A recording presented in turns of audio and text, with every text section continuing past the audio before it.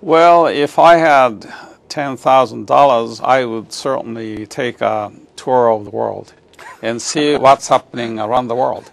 You know, seeing is actually believing, and you really have to understand outside of your own hometown to see what's happening in the world. You'll be amazed by the rapid progress of China and also amazing developments taking place in Japan, Taiwan, Korea, India, Vietnam, the places like Dubai and India, not to speak of East European countries and the Nordic countries.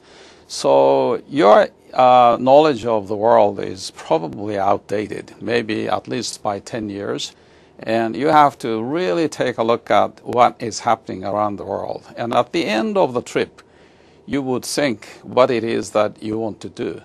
And unless you have seen the world now and this year, any decision you make may be wrong. And therefore, you have to really understand the marketplace and then do what you like. And that would be my advice.